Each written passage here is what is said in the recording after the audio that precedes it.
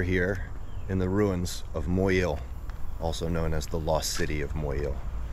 This was an incredible and important centerpiece of trade for the Mayan Empire.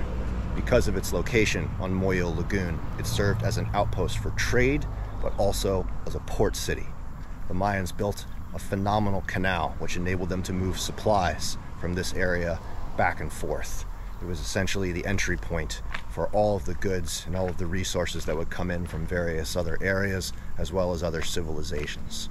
I'm here with Christina. This is her first tour of Muyil, and we're going to walk around and get a sense of these temples, get a sense of these ruins, and appreciate the gravity of this place. It's gorgeous here. We have perfect weather, the jungle is alive, the birds are chirping, and we're going to take in the sights and sounds of the native forest. Let's go check it out.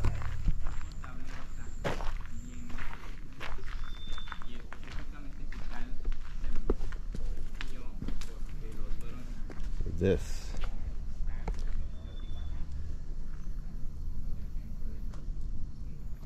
structure is referred to as the castle, and it is considered to be one of the holiest sites in the entire park. This was the pinnacle. This was the main religious centerpiece, and today, as it sits here, commanding in its size and scale, it's absolutely captivating. You'll notice all of these angles are still perfect, which means they had brilliant engineering. They had architects, masonry workers, mathematicians. A thriving civilization.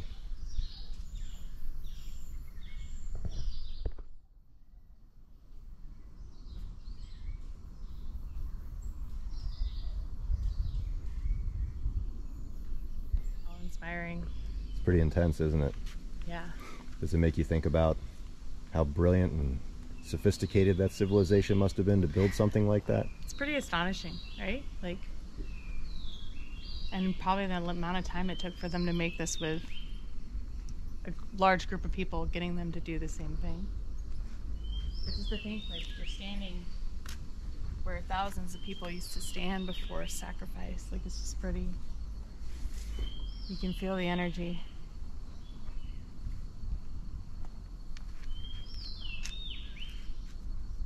These are pretty steep steps for short people. Like, the Mayans were known to be short, but these steps, if you take a look, they're pretty steep even for average sized people, but It's a long way to the top. yeah.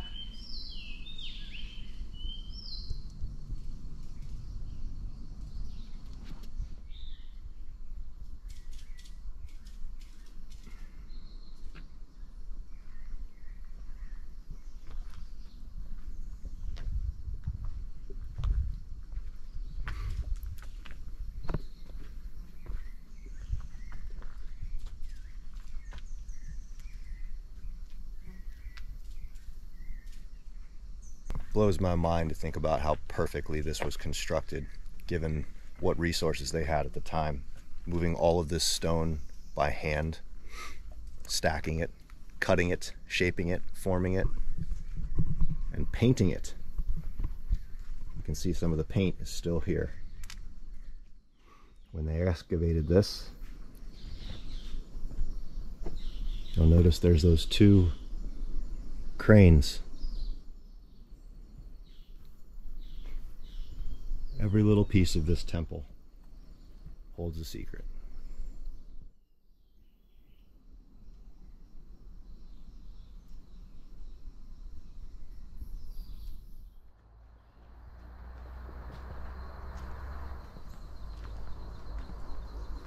This place has a very special energy to it.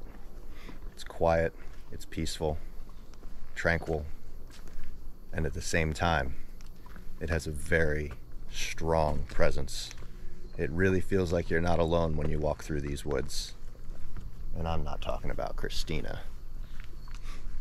You have to think about all the people who lived here, the lives they had, the love they shared, the pain they suffered, the struggles they endured.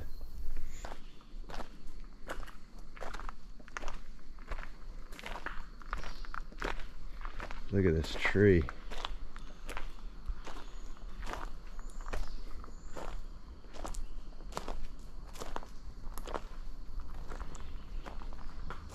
Ever seen a tree like that?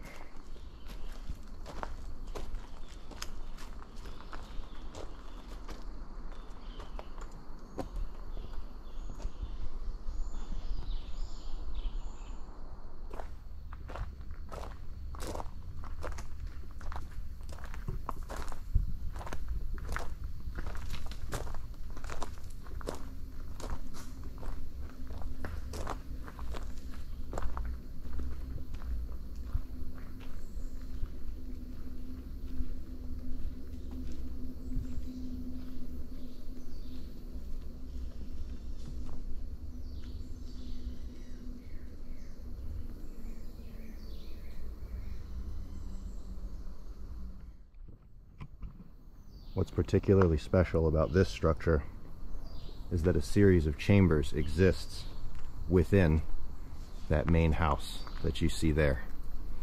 And you'll notice there's that small hole that opens up and another one just above it. That lets light and air circulation to the inner chambers of this particular building. It's a sprawling structure, and you can see the foundations of other small structures that were all around it. They've done a beautiful job excavating this place to really capture the energy of it, but it still holds that magic of the jungle. What do you think? No words. Awe-inspiring, isn't it? Very. How many times have you been here, Drew? I think this is my 10th or 11th time visiting Muyil. It's just one of those. How many times has it left you breathless? It leaves me speechless every single time that I come here. It's just absolutely extraordinary.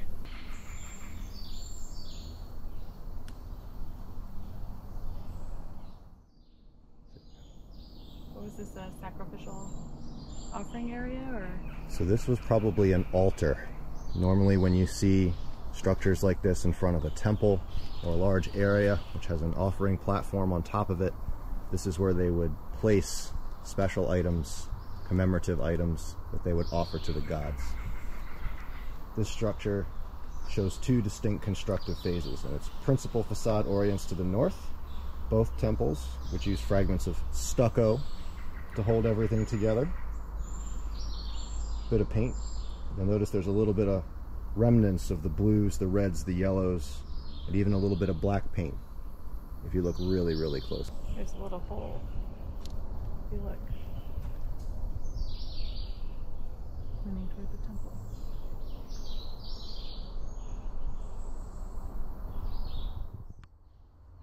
The foundations of these structures are all over this place. This was a very elaborate, sprawling region. And this particular area of the ruins was obviously very important. There's a house back here, or some other form of important structure, and you can still see the entranceway. Look how perfectly level it is. Corners are still sharp.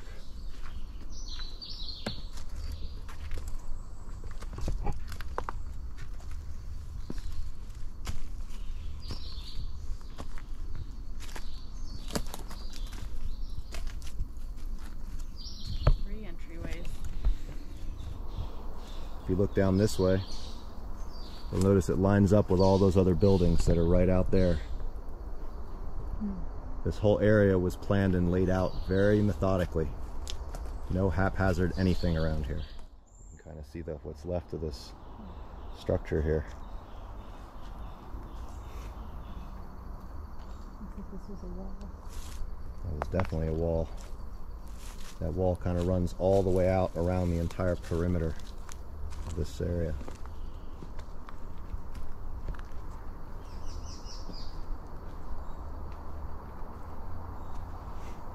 Look at the stairs.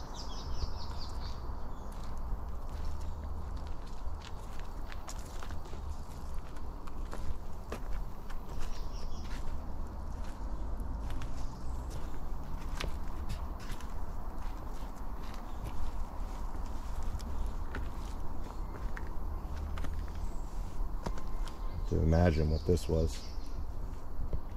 Well, there's stairs coming in from all four sides. What do you think? Hard to know.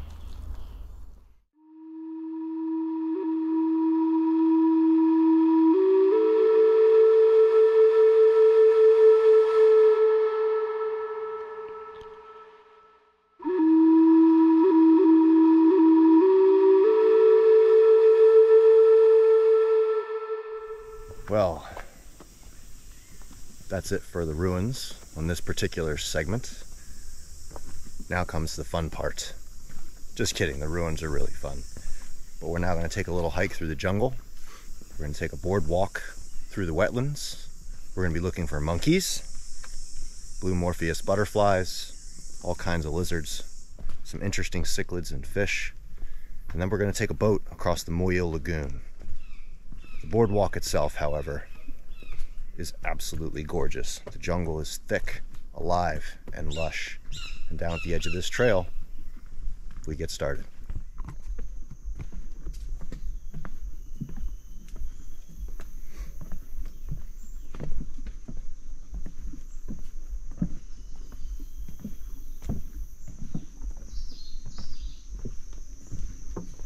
It's so peaceful back here. Absolutely majestic. Ojo de agua, the eye of water. These water holes are actually fed by the underground river system here, which exists under the entirety of the Yucatan. Those are the cenotes in the caves that we were diving yesterday. Did you enjoy your cave dives yesterday, Christina? They were amazing. Wow. She did a really great job. The water level's actually really low right now. It hasn't been raining. We're not seeing a lot of flooding. That's good because it means there's less mosquitoes. They're still out here though. Bring your bug spray. You can kind of see the entrance that goes down underground right there, that hole. Last time I was here, this was all flooded out. This boardwalk was basically underwater and we had to go trudging through this to get down to the lagoon. And it was buggy. Mosquito central. You better believe it.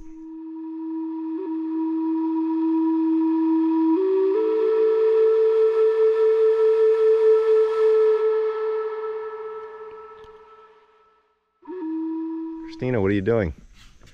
Where did you get that sandwich? Where did you get... We're in the middle of the jungle. Where did you get a sandwich? Did you bring that with you? There's no need to tell secrets here. She's so hungry. It's amazing. Perfect. You ready for a boat ride? Yeah.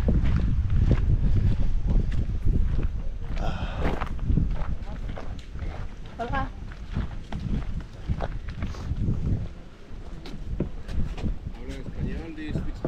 Un poquito, estoy aprendiendo. ¿Y tú hablas inglés? Hablo un poco. Un poquito. Perfecto. Mi nombre es Charlie, Carlito, y esto es mi Abner. Mucho gusto, Abner. El gusto es mío. Vamos. Ok, me regalas un minuto, voy a la oficina. Por favor. Después nos vamos. ¿Okay? Gracias. Gracias a ti.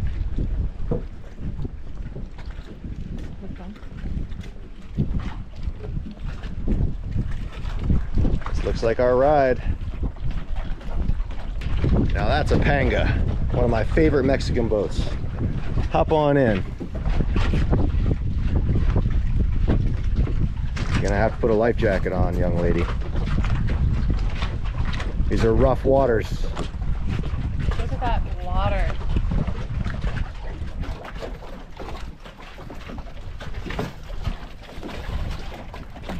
So this is Muyil Lagoon, and we're about to take a panga all the way across to a channel made by the Mayans in order to move resources on small boats from the sea inland into the city of Muyil. It was made by hand, just keep that in mind. This lagoon is actually fresh water. It looks like a bay, it looks like salt, but it's fresh water, which is amazing considering the ocean is just over the horizon. You ready to go? Ready. Let's go.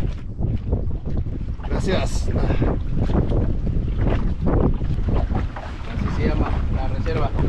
Abner, say hello. Hola. Hola. Welcome. That's my friend Abner. Yeah. He's a captain and fisherman as well.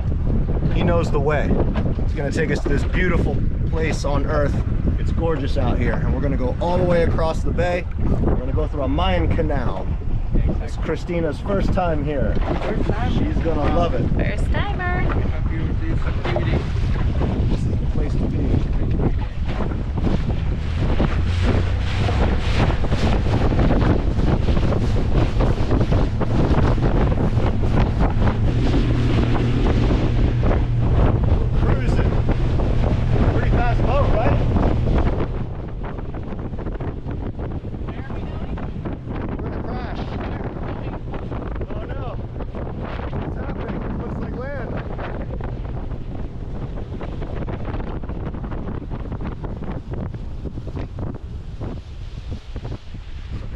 We're not gonna crash.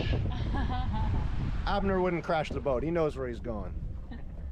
This is a man-made canal.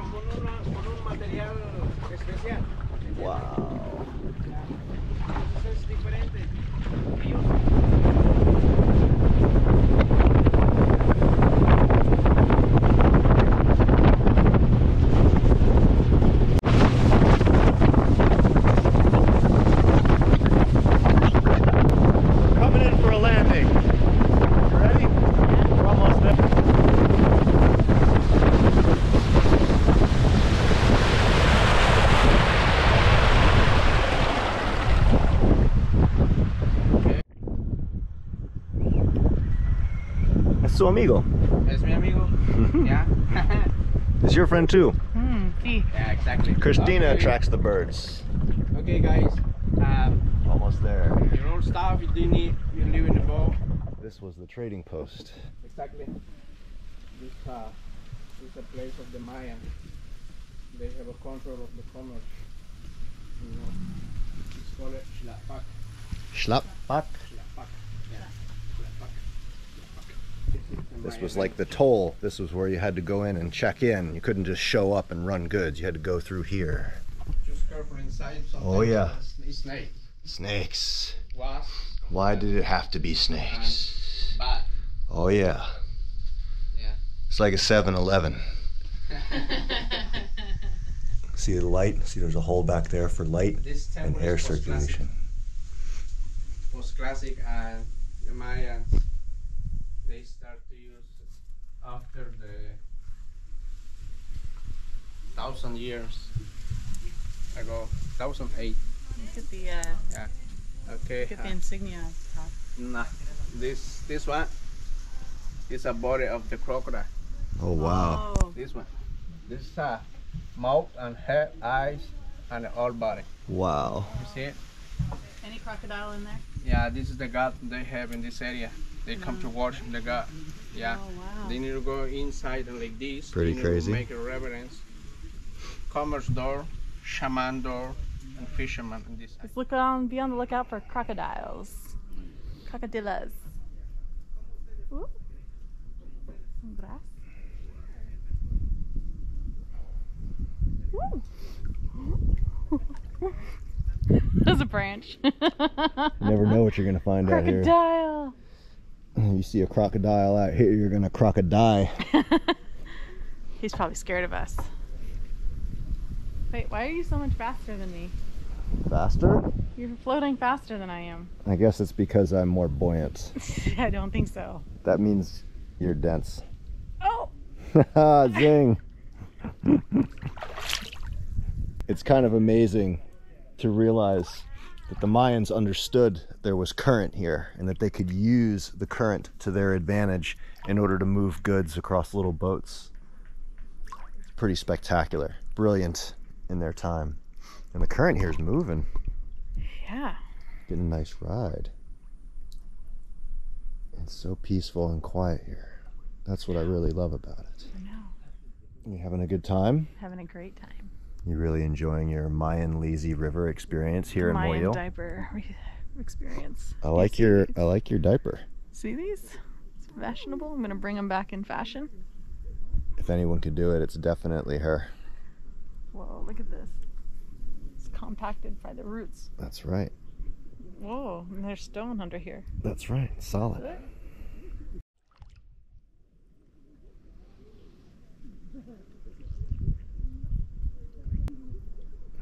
wish I had my sandwich. Did you say you wish you had your sandwich? She's in this. You're recording. She's in this beautiful paradise, and all she wants is her sandwich. You can hide, but I can still see you smiling and laughing over there. Stop. I guess it was a pretty good sandwich. Stop it.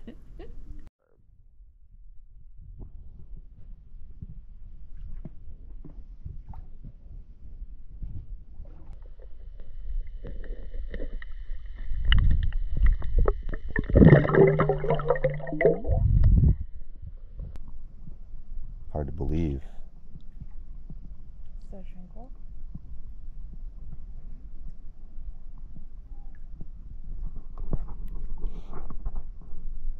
Only in Tulum can you have experiences like this.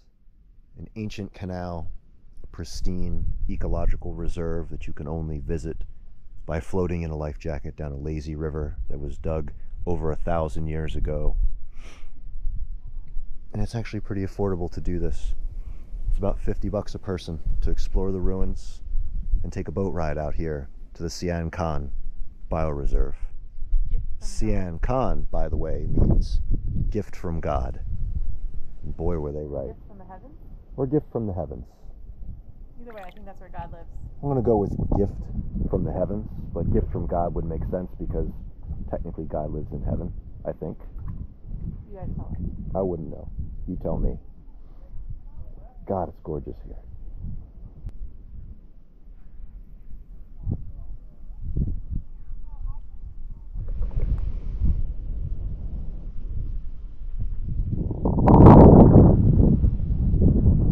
Well, that's about it for our lazy river trip. It's a pretty exhilarating river. We made it to the end. I hope you've enjoyed this journey to Muyil, the ruins, the river, the majesty of the jungle. It's been an absolute privilege to take you with us on this journey today. I hope you come yourself. I really hope you get the chance to see it because there's just nothing else like it. We're going to go find some tacos and probably take a swim because why not? It's hot outside. Thanks for coming with us. We'll see you next time.